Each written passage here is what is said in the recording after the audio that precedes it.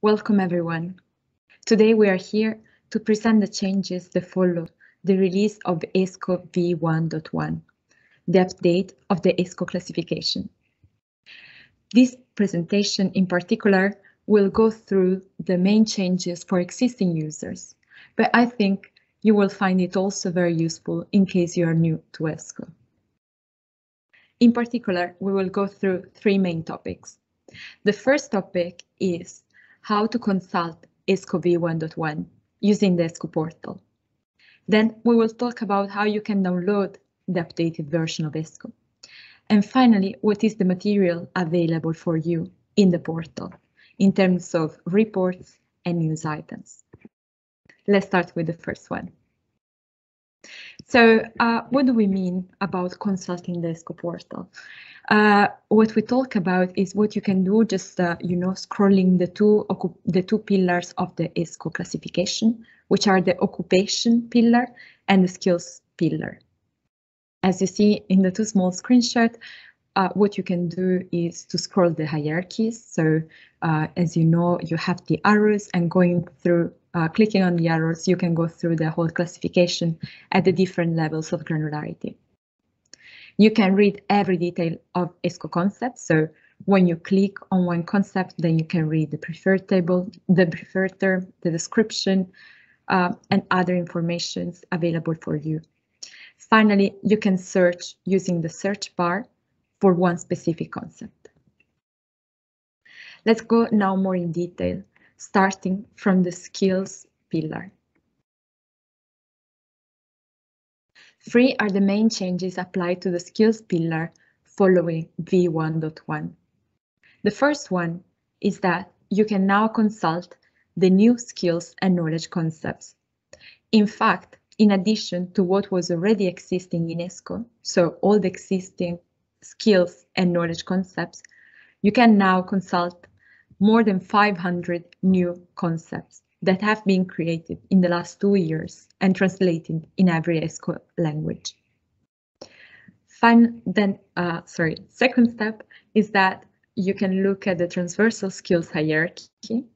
This is a new hierarchy that has been built by experts and is divided into different levels, and you can go clicking the arrows, so go at the different granularity levels of the hierarchy up to the last level where you will find the transversal skills. And then the third point, maybe a tricky one, is that in the ESCO portal, we still show obsolete concepts. Obsolete concepts are concepts that were part of the ESCO classification, but now are considered as obsolete, so they are no longer linked to other ESCO concepts.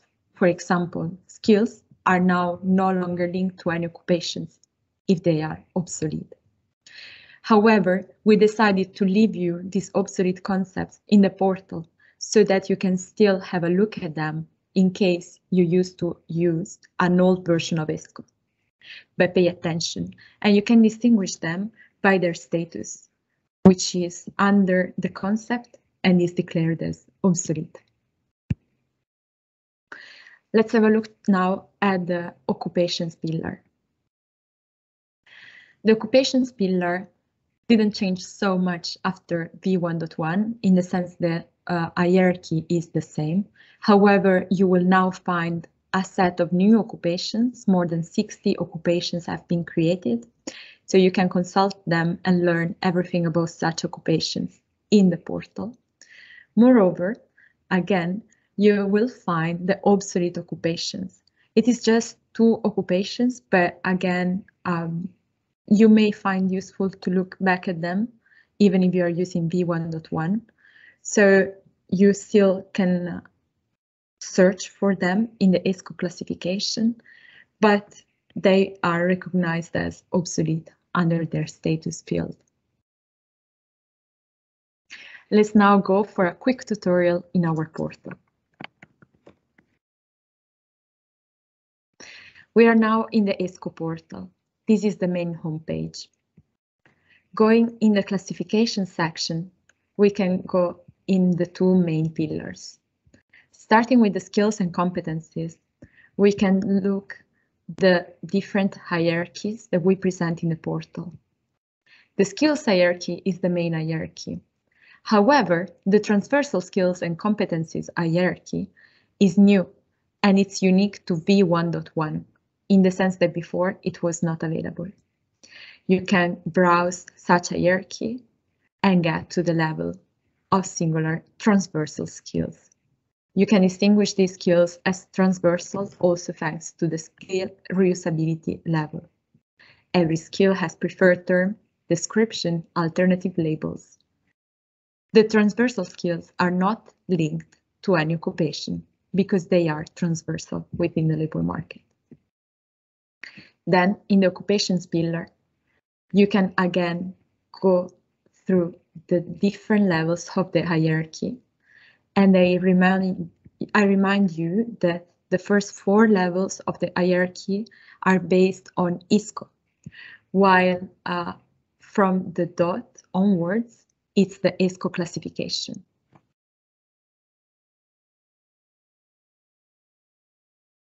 Now, back to our presentation. The next topic is about how to download the ESCO v.1.1 classification.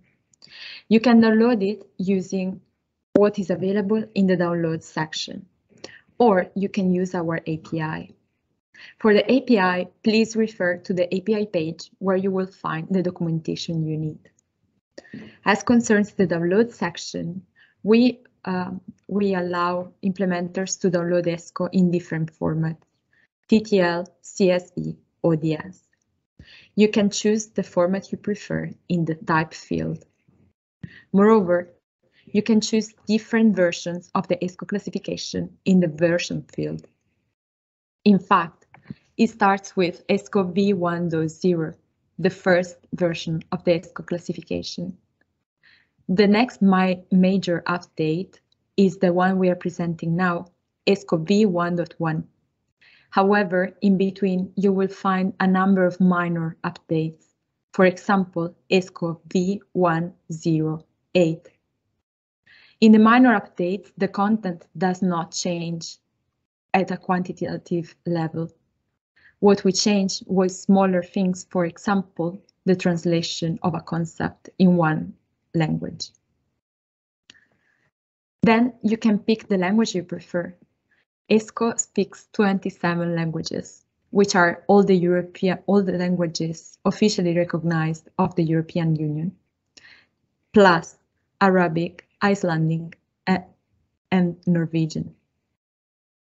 Finally, you can go to the field ESCO pillar and pick the pillar you prefer. You can have the occupations or the skills competencies pillar. What is new to v.1.1 is that now you can download the specific skills based on the labels. For example, now if you just want to look at green or research skills, you can simply go for the ESCO pillar, select the skills competencies, and download only such skills. We will have a quick tutorials afterwards to also have a look at that. Please remind that obsolete concepts cannot be downloaded in v.1.1.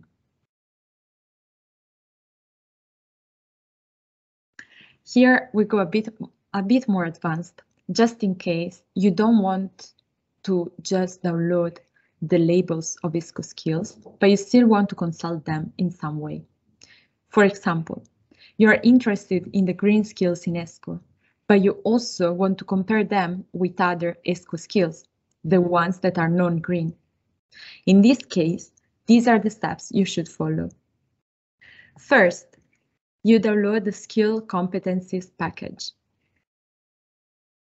What will happen afterwards is that you will have a number of different fields in the file that you have downloaded. The label information is in the field called concept scheme. Hence, you will go in the column that lists all the concept schemes, and then you will simply use a keyword to filter what you want, being green, research, transversal, or DComp. Once you have done this, you can simply look at the green skills available or the other ones. If you're using the API, then you should just call for the concept scheme, for example, using the call that is in the slide. And if you're using the TTL, again, you can use the SCOS in scheme call. Something else that is available in the ESCO portal for you following the release of v.1.1 is the Delta file. The Delta file is very important for you to compare v.1.1 to previous versions of ESCO. In fact, this is a CSV, so an Excel document that stores the differences between v.1.1 and the previous version of ESCO, so v.1.09. The document is composed of 3 main tabs. The first one is a README, and it introduces to the data stored in the other tabs. The second tab is an overview. It provides general information for the wider public. For example, here you can filter for new occupations, obsolete occupations, updated occupations, as well as new, obsolete, and updated skills and knowledges. So what we suggest to do here is just to have a quick look at the numbers, for example, or which are the new concepts, which are the obsolete. This is really helpful just to have a quick look. While if you want to have more specific information, then you should use the third tab. This is the detailed delta, and it provides detailed information concerning every change that we have made. One row for each change, which means that, for example, if one occupation has been linked to new skills, then we would have one row for each new relationship between the occupation and the skill. Furthermore, we have worked on some descriptions and some preferred terms, which means that we have improved some of them. When we have made any change, then we have also translated again such change. You can find the new translation here. So you can look at the old value with the previous translation, and then at the new value with the new translation. Here you can filter in the last column for the language. Everything is then simply available in the portal, scrolling the classification as we did first. Let's have now a quick look back in the portal and see how we can do what we showed. Here we are.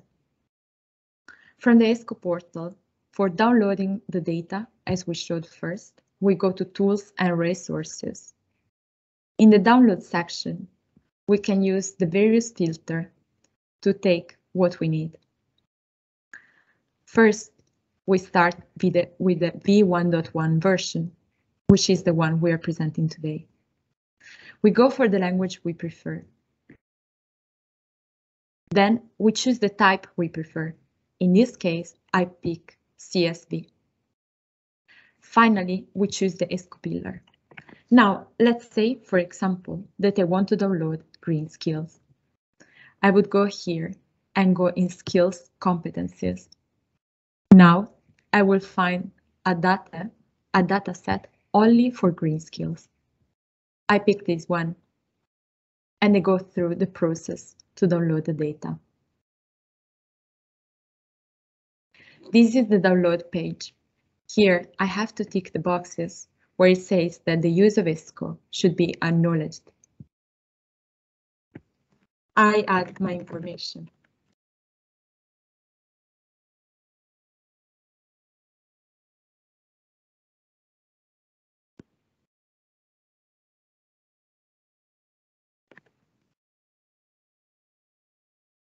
And now I'm ready to download.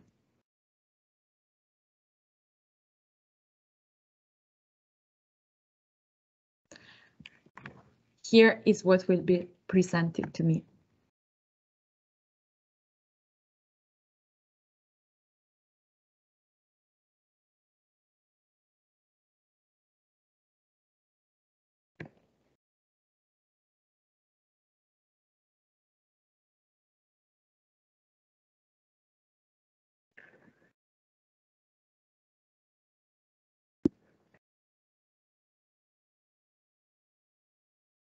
As you see, we have all the list of green skills in this document. Now, what you can do are a number of activities. You can choose how to use such data. But overall, you will see here the concept type, to be sure you have downloaded a skilled competence, the URI, which is the unique value, the unique identifier of every concept in ESCO, the preferred label, so the title of every skill, the status, whether it is released or obsolete, but please remind that we removed every obsolete, so you will only find the released ones.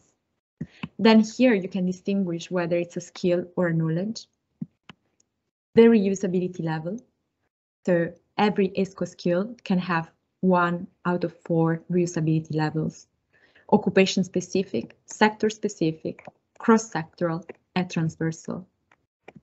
Then alternative labels, the description of the skill, and then the broader concept URI to see where such skill is mapped in the skill hierarchy, and the title of such broader concept.